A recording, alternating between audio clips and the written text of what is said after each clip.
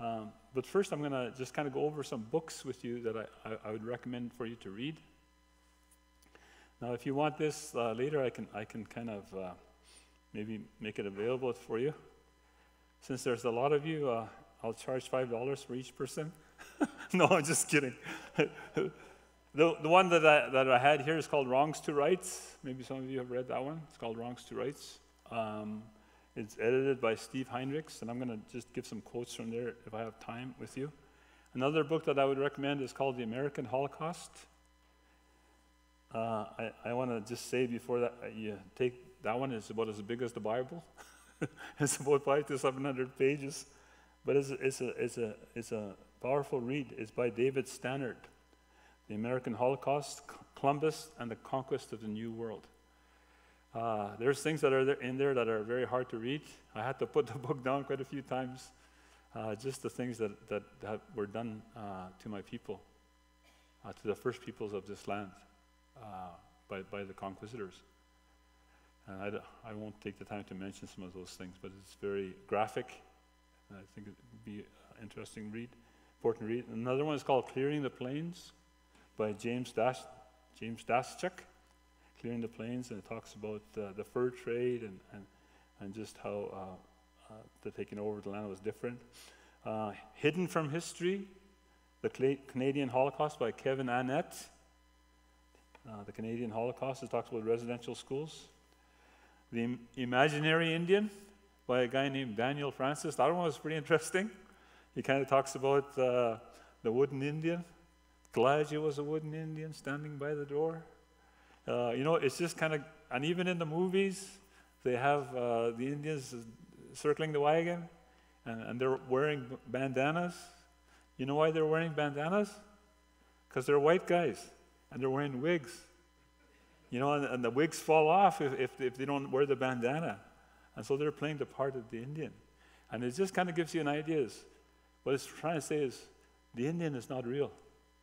He's not a real person. That's what they're wanting to communicate.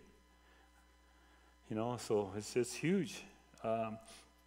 Another one is called The Inconvenient Indian by Thomas King. The Inconvenient Indian, similar kind of vein there with the Imaginary Indian. A National Crime by John Milloy. It talks about residential schools, very documented things that have happened to kids in residential schools. Where they die in the schools, the tuberculosis that spreads in the schools, and the leaders knowing about it and yet letting that continue. So it's huge, and even homicides too. And so that's I encourage you to read that one. Another book is called I Am a Man, and it's written about. It's the biography of Chief Standing Bear. He in the States, they have them move from their land to a different place. And on the journey, his little boy tells him, Dad, if I die on this journey, will you bury me in our home, in our homeland? And he makes that promise to his son. And on the journey, his son dies. And so he makes his way back. And they try to stop him. The government tries to stop him. And they take him to court, telling him, you can't do this. And he goes to court to plead his case. And there's some Caucasian community that helps him in that. But in the court, as they want him to speak, the court says they want him to prove something in order to be heard. What do you think he has to prove? $1,000. No, I'm just kidding. What does he have to prove? What? That he's a man, that he's a human being. So those are the kind of things that are connected, and even to understanding what reconciliation is about. Seven Fallen Feathers is another book that I would encourage you to read. It's about young people that were in Thunder Bay that died, and They say they were accidental deaths. They even said they were accidental deaths even before that there was an inquiry into what exactly happened.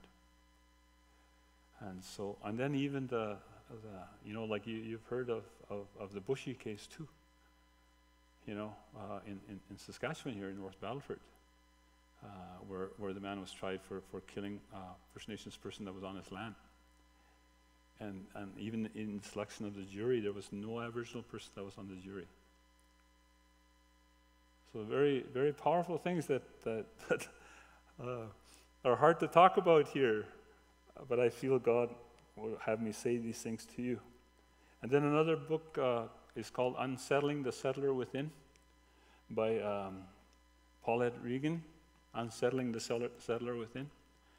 This is probably one time this Caucasian man, a farmer, came up to me and says, "Howard, aren't you glad that we came? Aren't you glad that we came?" He says, "You guys," he says, you weren't doing anything with the land. Look, we came and we cultivated it, and we got all this farmland, and now," he says, "we're feeding people all over the world." How would you respond? And so Unsettling the Settler Within is about that. But you know what? That book really, really gave me like a strong compassion for the Caucasian community. I can honestly say that from where, it's like it just seems like they struggle to acknowledge that they're benefactors from decisions that the government had made concerning the land. And I think it's hard to say, yeah, you know what? I think we've been benefactors here of something that's not right.